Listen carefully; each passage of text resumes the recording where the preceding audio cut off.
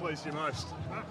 Yeah, well, I thought both teams had a really high pressure level, and I thought after quarter one in particular, I thought we really elevated in that area. So that was probably the standout. And then obviously defensively, we were really solid.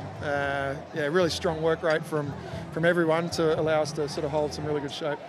What sort of work rate did your defenders need? It seemed like you just had extra players at every contest. Yeah, so it relies on the whole of team, obviously, to generate that. It's not just our defenders, but clearly our defenders were really, really impressive. Won a lot of one-on-one contests, and even obviously Freo kicked 6 points, but a lot of the time that was really high pressure from our defenders. So really pleased.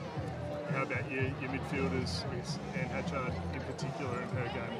What did you like about that? Yeah, well, they're amazingly consistent and have been for a long period of time. So I guess in some ways we've sort of just come to expect it, which is probably a little unfair. But clearly both Anne and Ebony had a heap of it through work rate. Maddie Newman got a lot of the ball once again through really high work rate. But I thought also some of our newer midfielders who probably the possession rate may not have been quite as high, but I felt like the general pressure that they were brought was really, really a good level. Just to nitpick on one thing, did you feel like you took full, toll on the scoreboard? Yeah, no, we probably left, once again, last week we were a bit the same. We missed some opportunities, but I think Freo's pressure was at a really high level, so ultimately, you can't get too concerned about that. But yeah, clearly we'd like to be a little more efficient and obviously be a little more accurate.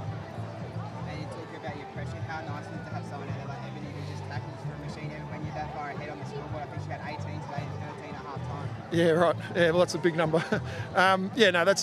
She builds her game off of that. She's always working constantly on every other element of her game as well, but that's what she comes back to, that defensive pressure. But I'd say obviously that's a standout figure, but across the board, everyone did their bit in that regard today.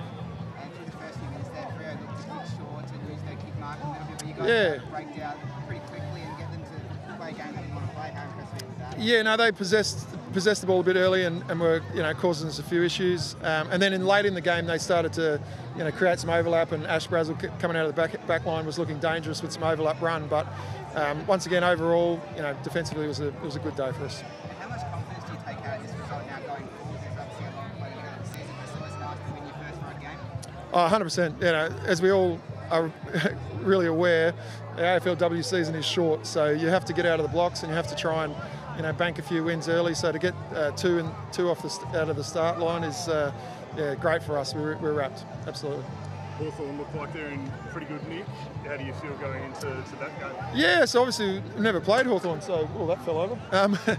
So we've never played Hawthorn before, but yeah, watching their first two games, they're playing super football. It's exciting and really high speed, attacking style of footy. So that's the type of game we'd love to be part of. So next Sunday we play them. It'll be our first home game, so it'll be a great opportunity for our fans to get along and hopefully enjoy a really good game of footy. Beautiful. All good? Thanks guys. Cheers.